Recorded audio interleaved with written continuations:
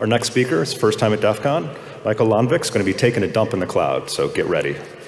Please give him a warm welcome.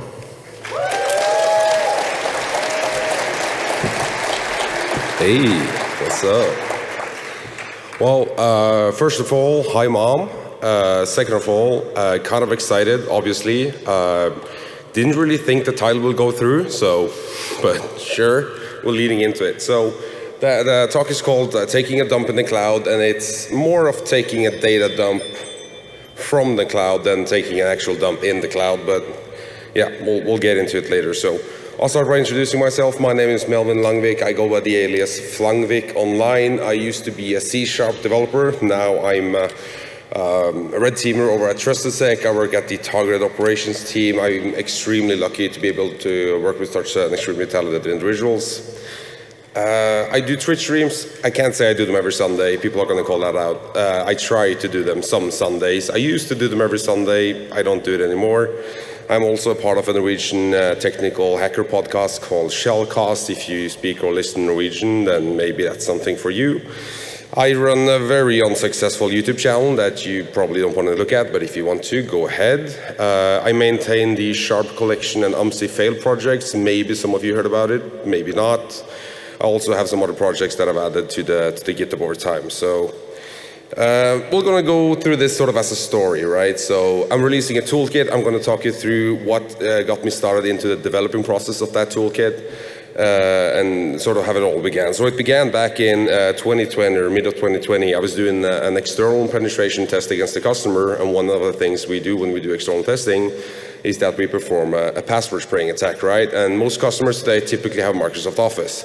So I was going to do a password spraying attack against Microsoft Office. In my mind, such an attack is split into 3 different modules. You have the enumeration phase, the spraying phase, and the exfiltration phase.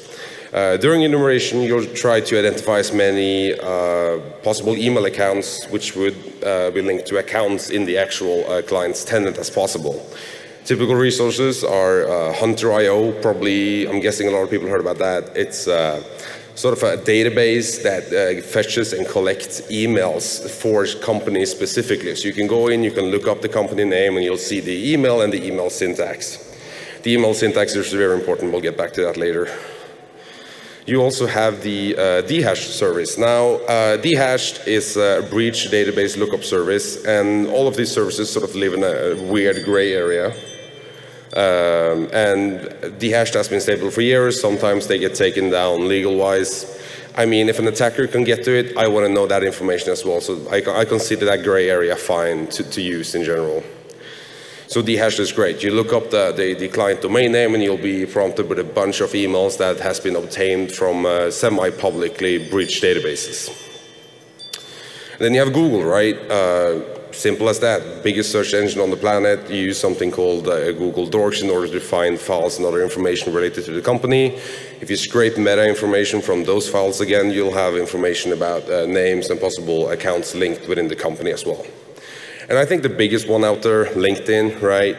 And this goes back to the email syntax. If you have the email syntax of a company, if you know that the company uses first name, dot, last name, for their email accounts, then you know that James Jameson over at LinkedIn is going to have James.Jameson as an email account, right? So if you put that together, you're able to come up with sort of a bigger list of possible email accounts within a tenant. So then you go over to the actual spraying phase, where you pick out a shitty password like summer 2022 exclamation mark, which everybody still uses, even though it's 2022.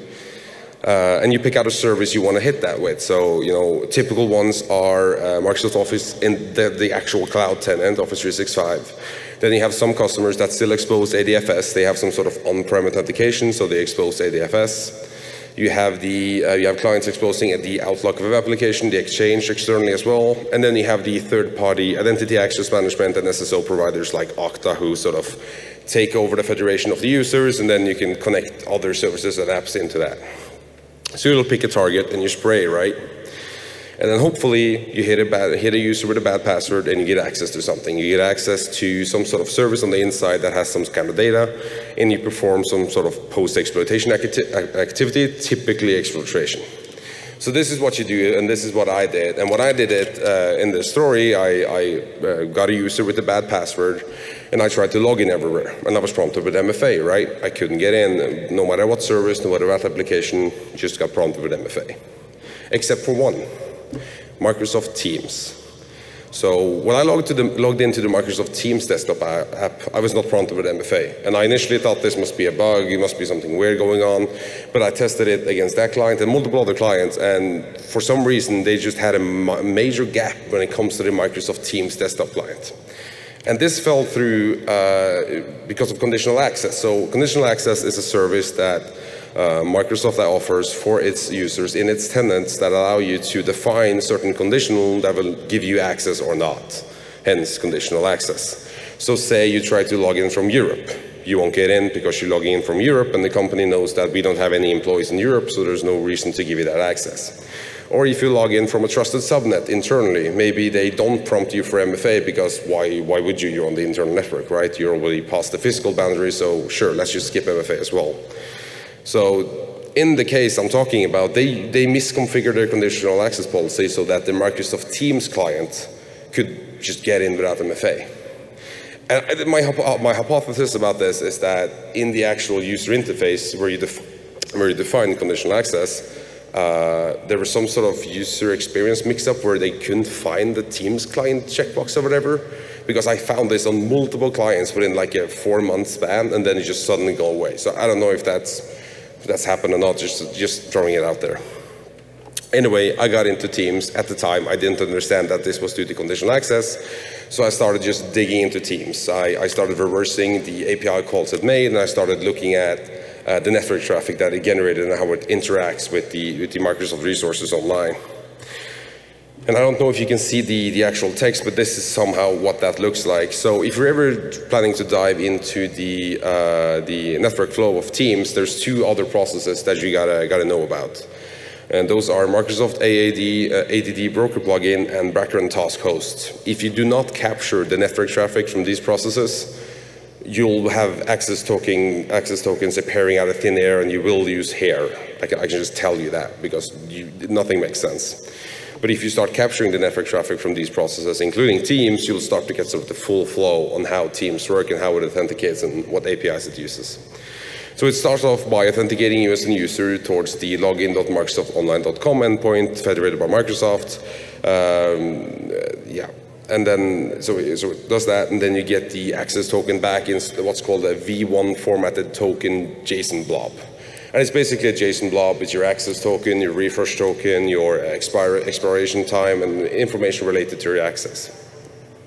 That access token gets put in 2 places. So it gets put in the SSO-auth cookie, and it gets put into a header called authorization with the prefix of bearer, which is very typical and follows the OAuth standard, right?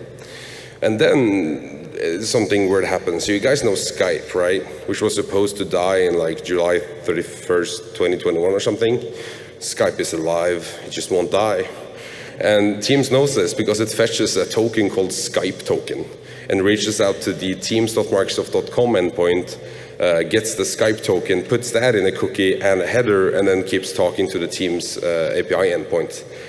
So my best guess would be that the Skype API is alive, and that is just wrapped behind the new modern Teams API. So that's rather interesting. But this is the basic functionality that Teams would need. Once it got the access token and the Skype token, it could just access the basic Teams resources, right?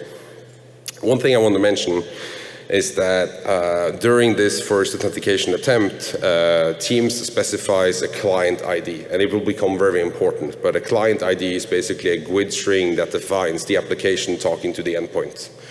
So you have one default client ID supplied by Microsoft for Teams, and then you have other client IDs for different other applications. And again, I'll come back to this later, it's very important.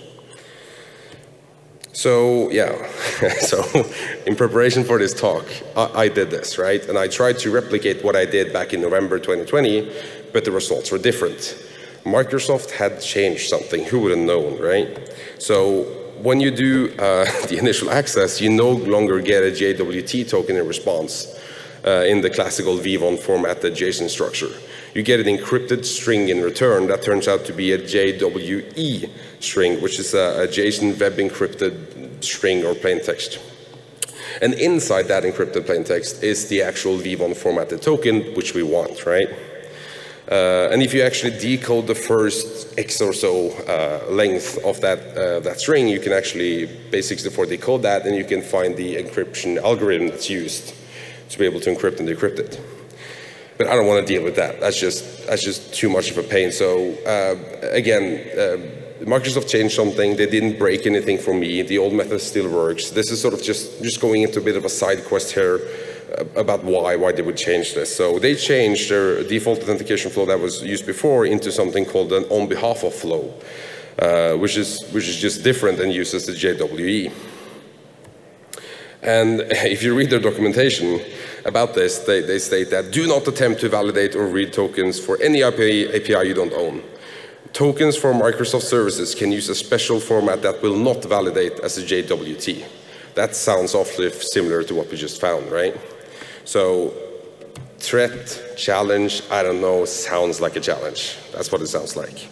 So if you take a look at the documentation again, we can see examples of the V1 formatted token. This is what it's supposed to look like. This is what it looked like before. And notice the V1, the 1.0. And then we go back to the request that is now changed, and we see this 2.0, 1.0, 2.0. Yeah, if you change that back, you're good to go again. So if you take the initial request and you just downgrade, you just change the parameter from 2.0 to 1.0, you will get the good old V1 formatted token back, and you can actually understand what's happening, which is quite fun. Sadly, we don't have time for this. This isn't what we're going to talk about. It's just sort of a side quest explaining that I was preparing for this talk, and they changed stuff right before the talk, and it's still silly, but okay, back to the main story. So we logged into Teams, right? Teams got 2 access tokens, so they can now do basic functionality. This is said basic functionality. So you have the chat module, and you have the Teams chat module, which is Teams, both reaching out to API endpoints ending in Microsoft.com. And then you have 2 other modules, right? You have the calendar and you have the files. And files, that's OneDrive. And calendar, that's Outlook. So how does Teams access this without me logging in or accepting a redirect or anything like that? It just has access to it, which at the time was really interesting. So if we take a look at the network traffic, you can actually see that it sets the grant type in the parameter as refresh token, and it supplies the refresh token from the old resource, specifies a new resource, and then you're able to go into that resource or get a new access token that can access that resource without doing an interactive sign-in again. And that's actually, so according to so Microsoft is bending the OAuth 2.0 specification pretty hard here. Like they're just saying, nah, we don't want to do it like this. Specification isn't there for a reason, and they're bending it pretty hard. Because if you look at the scope there, that list of permissions is huge. And this is directly tied to the client ID that we talked about with Teams. Every time the Teams client accesses other resources using this technique, using the refresh token grant type request, they just get a metric ton of scopes and permissions for that resource. The Teams client can send emails on your behalf. The Teams client can read and write emails on your behalf from your Outlook instance, which is very interesting. And that refresh token request, or that, and which we'll get back to, which is a non-interactive sign-on, looks something like this. So what happens is that the Teams client takes the access token that it originally required when you logged in, typed in your password, you get an access token, and then it sends that back up, that actual access token, using the grant type refresh token, and it just gets a new access token for a new resource. It's magic. It's absolutely magic. And this is a non-interactive login. So there's 2 types of logins in Microsoft AAD, right? You have the interactive logins, and then you have the non-interactive logins. If you go to the Azure portal, the AAD section of the Azure portal, and you go into users and sign-ins, you can see two types of sign-ins. Again, interactive sign-ins and non-interactive sign-ins. Interactive sign-ins are when users log in using password and username or some other form of authentication. Non-interactive sign-ins are when an application accesses other resources just like Teams does. And this is what that looks like. So you can see that the Microsoft Teams application is getting access to Microsoft Graph on behalf of that user. And this is all very interesting. And just recently at Troopers this year, some awesome individuals over at SecureWorks released a research called the Family Refresh Tokens. I gotta give huge shout outs to Ryan from SecureWorks, that's detect.dev at Twitter, who helped me validate some of this, and really his research sort of put words on what I saw at that time. And I know many other internal researchers also looked at this previously, right? So what Family Refresh Tokens describes is not only that a refresh token for one application from different client IDs can refresh into other resources, but that you can also change the client ID and get even more resources for other applications. And I won't go into it, but I just take a look at this, read it 10 times, ingest it, right? It's one of those things you have to ingest multiple times. It's awesome, absolutely amazing research. I can't wait to see what others will and what I probably will integrate into this toolkit as a result of this research as well. So, I know I'm going probably way too fast, so just to recap here, so we dived through Teams, we understood the network traffic, we got the access tokens, we understand how Teams refreshes using its access token into other resources using non-interactive sign-ins. How can we abuse this? What could possibly go wrong, right? So initially, I started creating something called Azure Active Directory Authentication Library, AUDAL, or Sharp AUDAL, because AUDAL already exists. And it would be, in the mindset, it would be a C# library that simply takes a username and password or a session and just dumps everything, just exfiltrates all the data. And in its initial infancy, it only did OneDrive. So you would give a username and password to the application, it would just as in actually download the entire OneDrive directory of the user, right? And it was designed for initial access. You could download files and you could take a look at them and possibly gain further access based on the contents of those files, right? But I didn't think it was good enough. I didn't think it was, I wanted it to be more of a wholesome toolkit that you could actually use from start to finish than just the data exfiltration part. And that's when I think Oddvar helped me came up with the name TeamFiltration. And that's the actual toolkit that's being released today, and I will push to GitHub once this talk is over. So TeamFiltration is a C# application that is cross-compiled so it can be ran natively on Linux, Mac, and Windows, that streamlines the whole enumeration, spraying, exfiltration, post-exploitation activities when you're performing attacks against the Microsoft Office 365 cloud. And we're going to talk way more about it, but some of the key features, and I know this text is probably way too small, but key features is that TeamFiltration is strictly database oriented. This means that you will not end up with 25 text files with different emails and different passwords and different combinations on your desktop when you're done using it.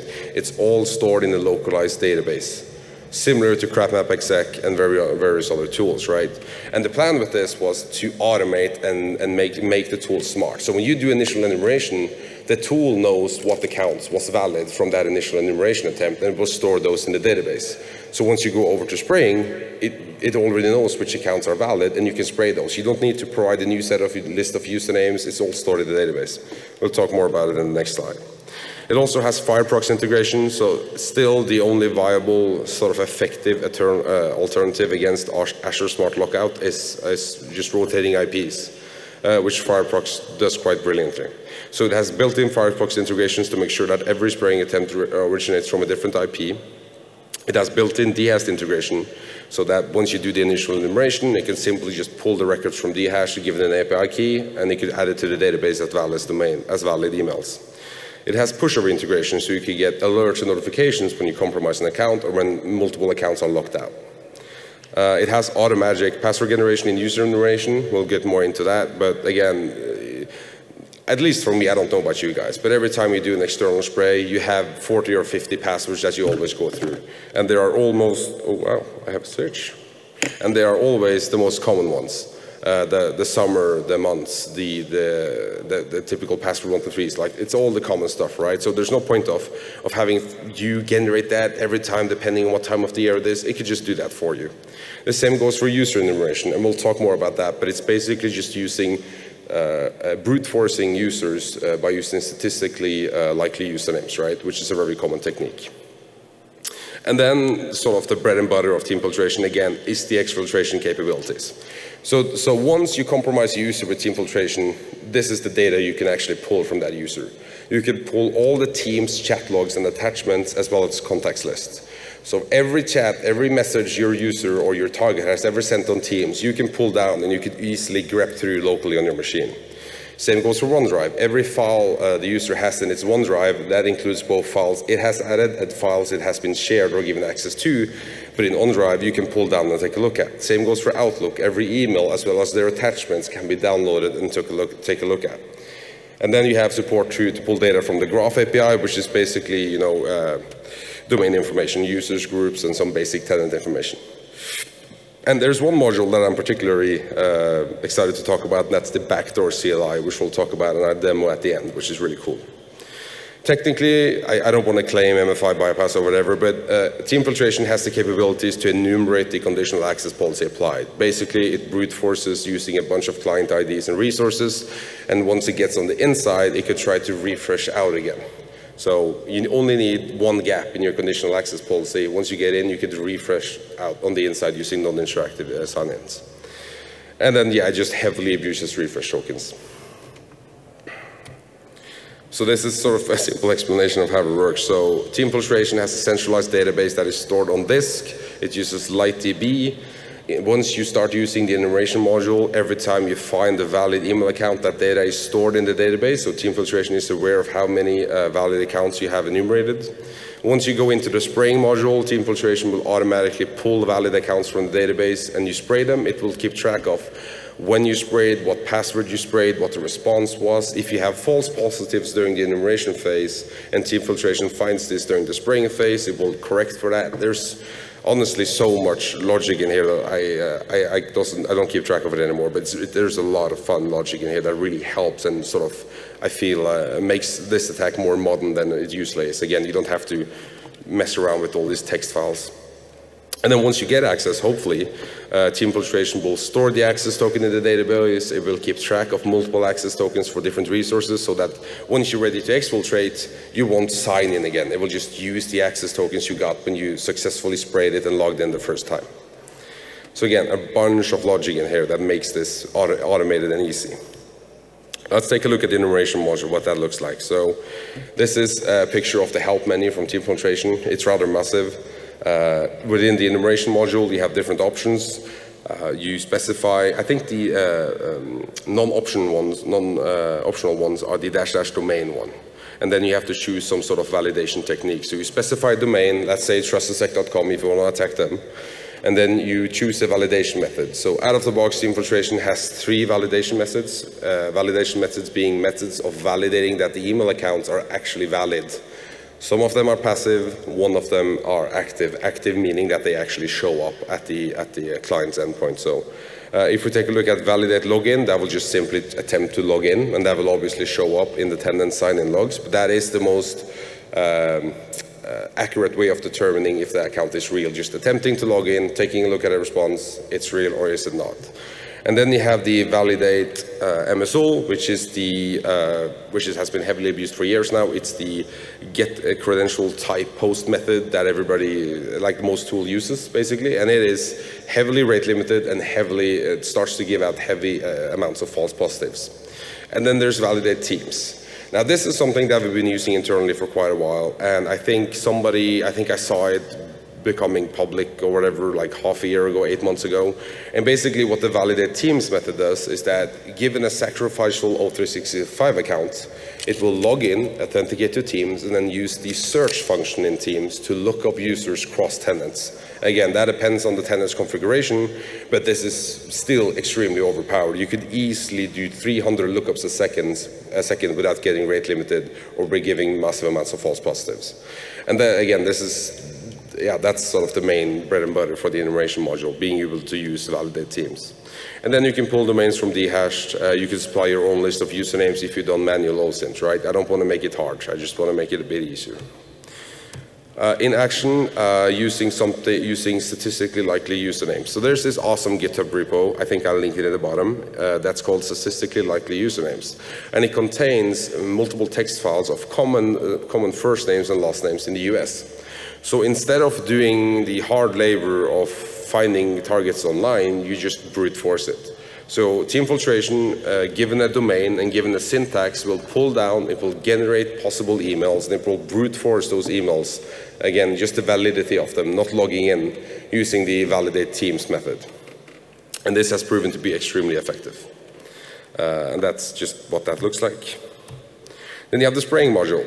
So I'm not going to go through all of the options, but the spraying module does spraying, and you have a bunch of different options to set it. So if you want to generate passwords only for seasons, only for months, or if you only want to use the common stuff, you can specify that, and it will generate specifically. If you want to supply your own password list, you can do that. If you want to, so I don't think I've seen this anywhere else, but if you want to hit I call it the US cloud. I'm unfamiliar with the exact name of it, but some Microsoft tenants are under the .us domain, most likely because they're government.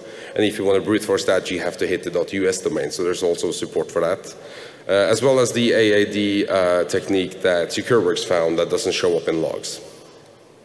And then you can define sleep min, sleep max, delay. You can get push notifications. You can force spraying even though you get locked accounts in return.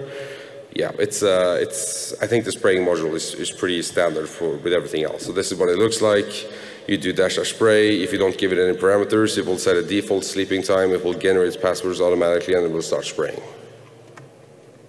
Then the exfiltration module. Now this is again the bread and butter of TeamFiltrations, and there's multiple ways to just use the exfiltration module. So you have three options. One, you could use the account that you compromised that should be in the database.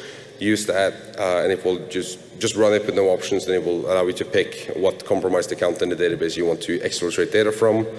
You could supply your own username and password if you gained it from some other source, and then you can also provide it a cookie. So I'll have a demo later where I'll demonstrate using that sort of in a red team scenario where you already compromised the host, and you want to just pull the cookies. You could give TeamFiltration the cookie, and it will use that to pull all the data, which is super handy.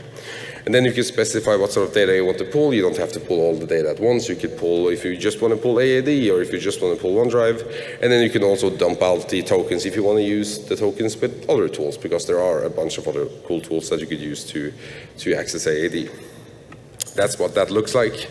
So in this example, I said I want to exfiltrate emails and I want to exfiltrate OneDrive, and it dumped 28 emails from this test account, and it also dumped out the OneDrive directory and stored that to disk. Again, so it's really easy to grep through it and find it. And then there is another module that isn't included. That's called the database module. The database module is simply a way to make it easier for you when it comes to reporting. So the database module allows you to export information from the database that might be relevant. So you can get a full summary of when you started spraying, when you stopped spraying, what password you used when you did that spray, what user you target, what combination of user and password you used. All that fun stuff that a client might ask about, you can just pull that, and you can put it out to JSON or CVS, or you could just show it in the terminal.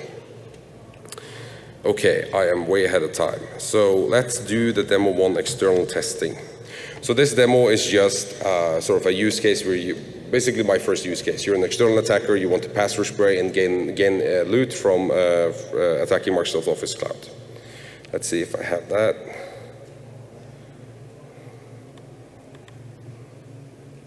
Okay, let's see. So this is a startup, so hopefully you can see the top portion there. So that's infiltration. I'm giving it an output path where I want the potential data that I gain from this stored, as well as where the database will be stored. I'm giving it a configuration file. Every instance, every time you run TeamFiltration, you will need to give it a configuration file with standard values. Can't see the top portion? Oh, wow, okay, interesting. 2 screens then, right?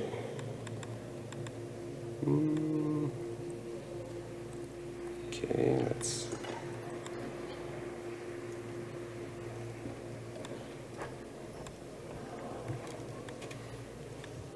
Try to get that onto the other screen.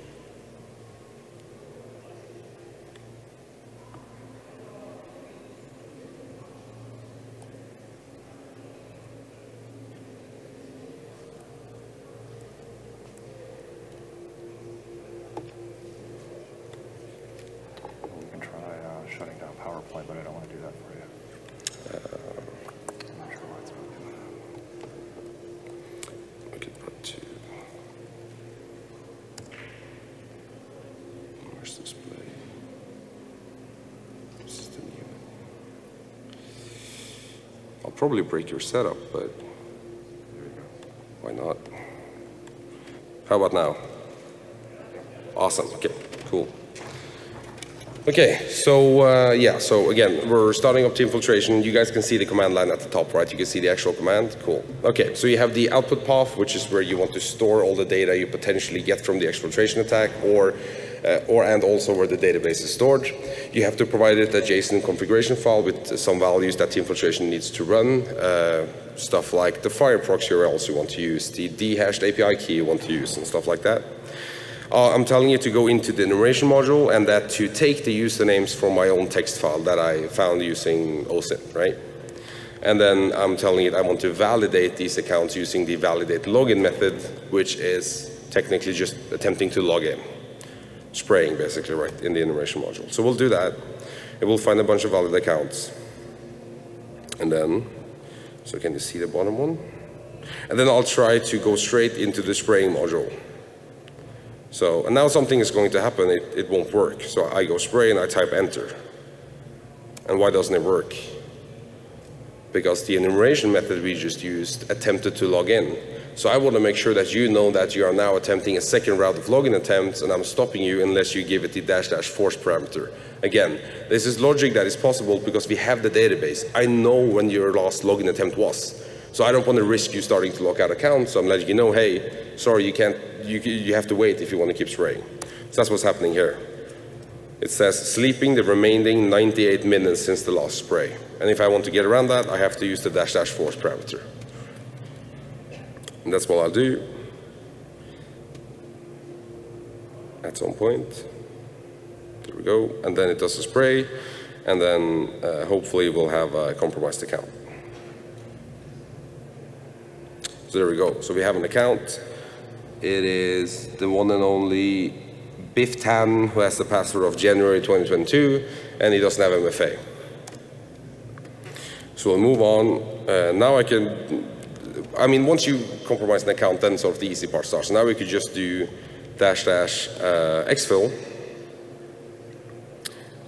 It's kind of annoying that we can't see the bottom line. Okay, I'll skip. So I did --exfil, --aad, and --owa. So aad to pull the domain information from the Graph API as well as users and groups. And to be clear, that's all the users in the aad tenant I can pull once I got that access, right? And then --owa to pull the emails. And now something interesting happens. What happens is that TeamFiltration knows that you are pulling the AAD, and he knows that those users, we might want to spray them. So it takes the users from the AAD exfil and it puts them back into the database. So if you want to go back spraying, you can do that. So you now have all the users in the tenant automatically added to your database, and you can start spraying them. Again, sort of quality of life improvements. So it got, you can see it here, it got 134 AAD users, appending those to the database as valid users. And if we go into the directory, we can see that we should have a bunch of emails as well. All right, so emails that you exfil using TeamFiltration are stored as HTML to sort of preserve the format. And then the attachments are stored in a separate directory, as well as we have a pure JSON file that's called all emails that will just have all the information as well if you want to play with it, right? And that's the external penetration portion of TeamFiltration. Oh, thank you very much. Thank you.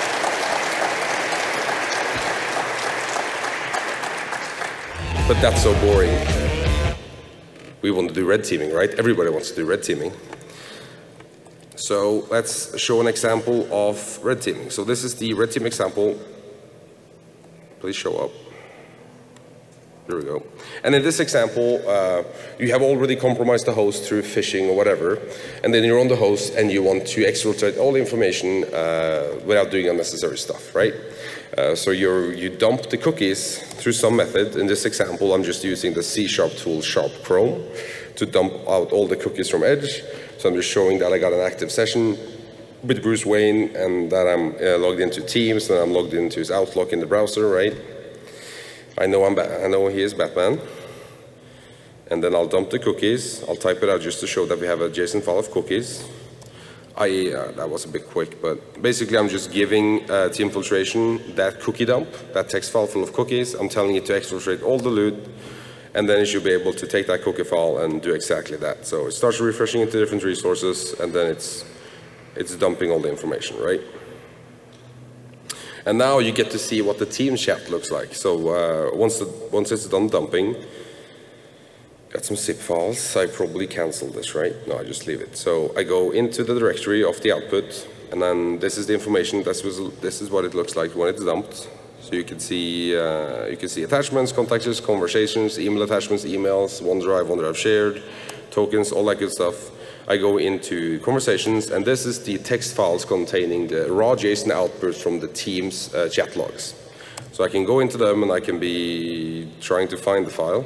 And I can see the conversation. I can see that Bruce Wayne started talking to Oddvar at some point and said, "Hi, Oddvar," told him he was Batman, and now Oddvar knows that, "No, you're Batman." And this is great because you wouldn't believe how many passwords people put in Teams. And it's so much easier to grep it out this way than to scroll through the thing forever. Quality of life improvement for sure. Cool, and then emails, OneDrive, the files downloaded from the OneDrive directory. It keeps the same structure. Yeah, cool stuff. And that's the red team demo. And then I have one final surprise demo for you guys. It's the backdoor demo. And thank you very much.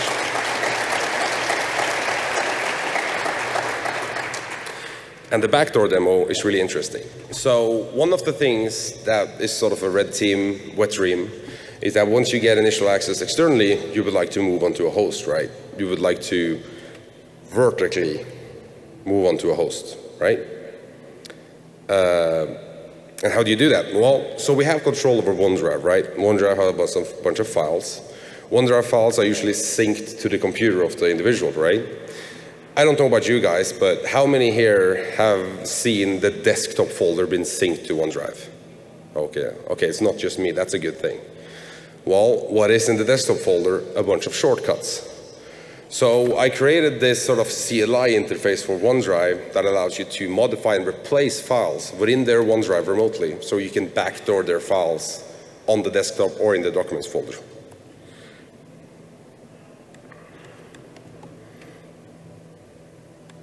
So, okay, this is a bit longer demo. So what you're seeing right here is the perspective of the victim, right? He has his desktop and he has this Microsoft document that is his daily notes. He uses it every day to keep track of notes from his meetings or whatever else, right? So he has that synced in his OneDrive. And then this is the attacker's perspective. So in this example, we already compromised the account of that individual through, whatever means. And we run the backdoor module. The backdoor module will prompt you, hey, what user do you want to target? Because you might have multiple users if you're lucky, right, that you can target. We'll pick out Biff. And then TeamFiltration will access OneDrive and it will list out the files and folders in the root directory. And it will sort of give you a semi-interactive CLI that you could use to navigate these files and folders, pick out the files and folders that you want to download, and replace them. So I see that, the individual here has a daily notes file and that it was very recently modified. In my mind, that's a saying that, oh, he might open this tomorrow as well, or he might open it the coming weeks, right? So just typing the help command to get some help, and then I'll type replace, the file index, and then the file I want to replace it with. So in this scenario, I have created a malicious macro document that I would like to replace his original Word document with. And I'll use the replace command to do that. Index 5, copy as path, and then go. And then TeamFiltration will delete the file, give it a few seconds, then upload it again. Now, you would be amazed how effective this is, and you will also be amazed that there is no notification from OneDrive's perspective when you do it like this. So just look here, I'll zoom in, and then suddenly it's a macro document. That's it. There's no notification in the bottom right corner, there's no sound, it's just, oh, this is a macro document now. And the next time he opens it, it's now an infected macro document.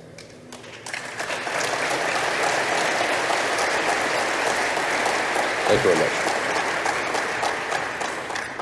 Yeah, and that's basically it. I think I ran through it way too quick. The project will be online on GitHub as soon as I get off the stage and get a coffee.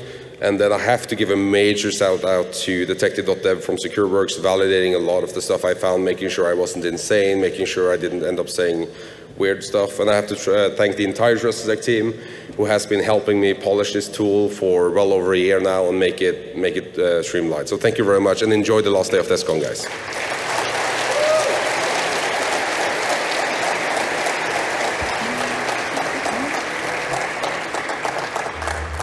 And I think I'm way ahead of time, so I might just do questions here, right? Yeah. Oh, okay. Questions on the side. Thank you very much. Thank you.